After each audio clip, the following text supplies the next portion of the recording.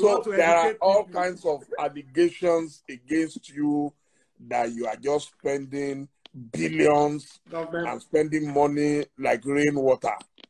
What is the truth about this?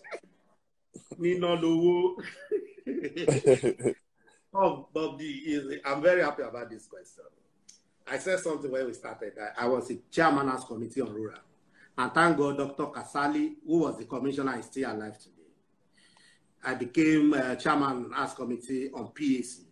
And we still have 57 local government. And most of the chairmen then, they are still around. And Akabueze, who was the commissioner for economic planning, is still so much around. Fashola, who was governor, is so much around. Ambode and the current.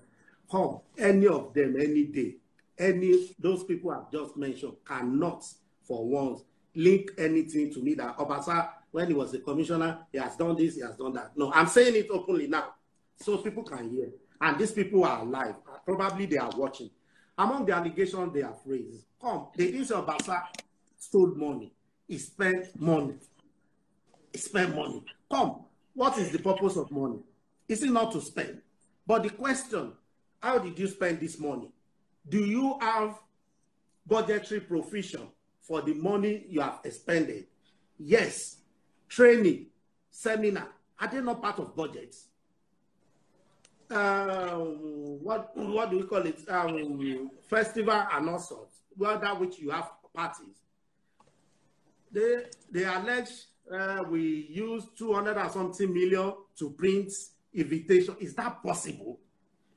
I don't even think Dangote will ever do such a stupid thing. Using 200 and something million to print invitation card, where the total budget for the program was 61 million naira. 61 million naira. So where are you going to get the balance to